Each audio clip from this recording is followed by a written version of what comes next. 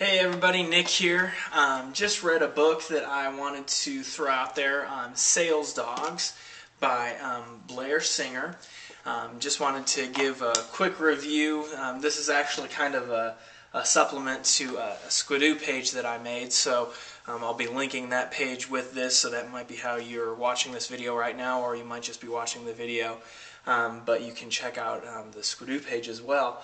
But just wanted to just throw out some of the stuff that I found was really, really awesome about this book, because he does a great job at pointing out different breeds of sales dogs. Most of the time when we think of a salesperson, we think of someone who's just going after and, sell, sell, sell, buy this thing, you're going to love it.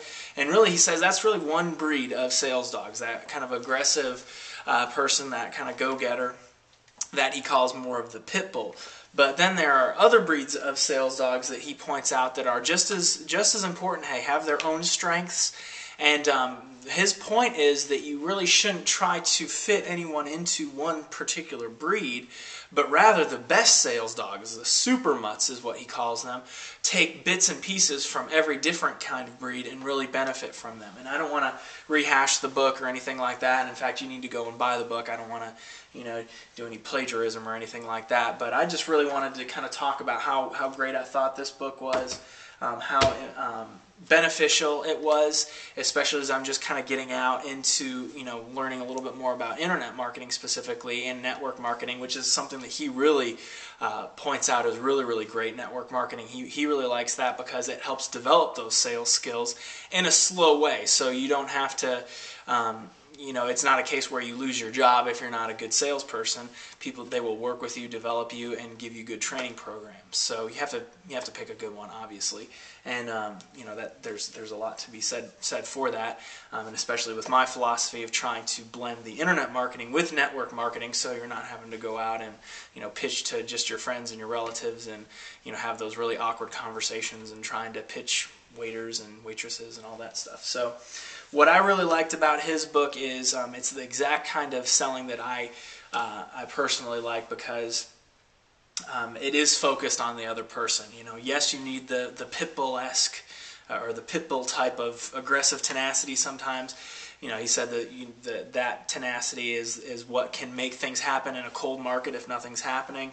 But you also have to have, for instance, a golden retriever and their loyal capabilities. They're customer service oriented.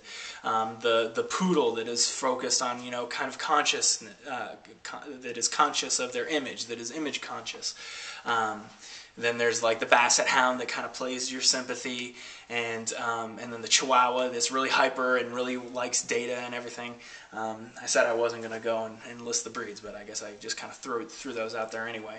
The point of that is that you're focused on the person, you're focused on the prospect, that you're focused on them and you hear their needs. He actually gave a story about this group of people, and they were trying to sell this one person, and this person was talking, they were on speakerphone, and after they were starting sales, the person on speakerphone was kind of expressing some of their difficulties, their questions and everything like that. Salespeople put them on mute and just kind of went everywhere to get all this information and doing all this stuff to overcome objections, but they never listened to what the person had to say. And he said it's crucial that you listen to what's on their heart and you connect with that you show you understand that, you show you resonate with that.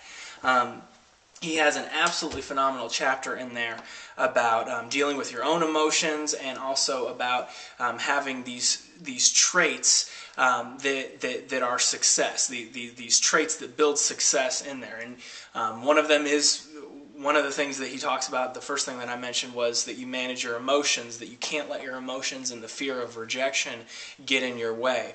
But the other thing that he was talking about, he gives 4 things that are really, really key to a successful sales dog. And the first one is that you face the challenge, that you don't shrink back from a challenge, but that you face that challenge. Even if you make mistakes in the very, very beginning, that you face that challenge and push through that.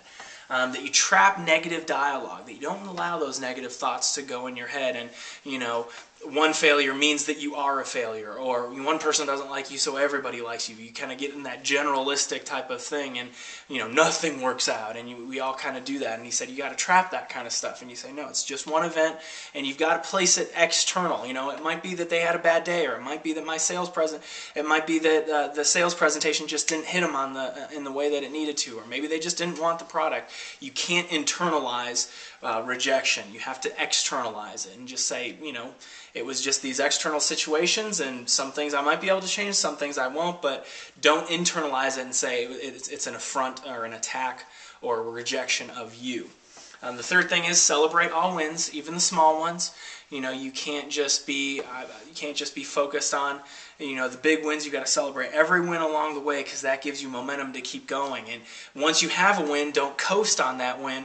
He said when you're and he encouraged managers as well, that when a person underneath you, or when you yourself are on a good winning streak, you win one or two times, don't just stop and coast. Keep going. Play while you're hot. Keep going. Go at it and get as much out of that out of that stretch while you're feeling good and feeling motivated while you win.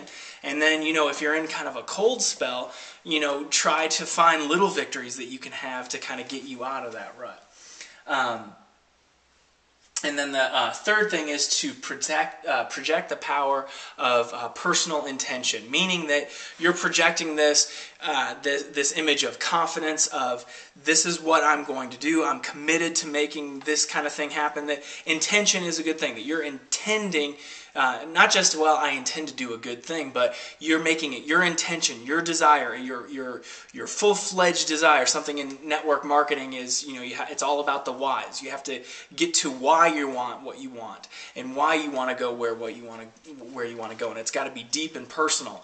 You have to have a very personal intention and a very strong intention of what you want to have happen, and focus on those types of things rather than focusing on what you don't want to have happen. If you're focused on what you don't want, people are going to reject me, I'm going to fail, then you kind of align yourself into that way of being. But if you intend and focus on what you want and what you want to have happen, you are projecting a lot more of a positive demeanor, and a lot more of a positive type of atmosphere, and that works out to your benefit. So there's a lot more in there. Obviously I can't read the whole book, but it's a great book for learning how to sell. It's a great book for learning where you are in the different breeds, as he calls them, but also what some positive characteristics of other people, other types of breeds you can adapt and make your own and personalize, because it's going to be personal, but to make that your own and to really benefit from all those things. So it's a great book, and I hope you pick it up. Take care.